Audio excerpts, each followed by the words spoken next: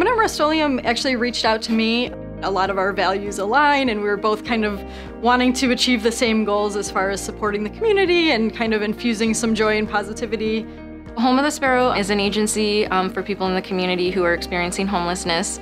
We have various programs that provide shelter services. We also have programs that provide apartments for women so that they can get stabilized, get jobs. Women at Rust-Oleum was founded with purpose to inspire the women that we work with, to connect with one another, to really grow leadership, and to form a really true foundation in a community. I remember seeing the art for the first time, and it really hit me. It hit me in such a profound way that I thought, wow, I hope that others that see this mural feel the same that I do.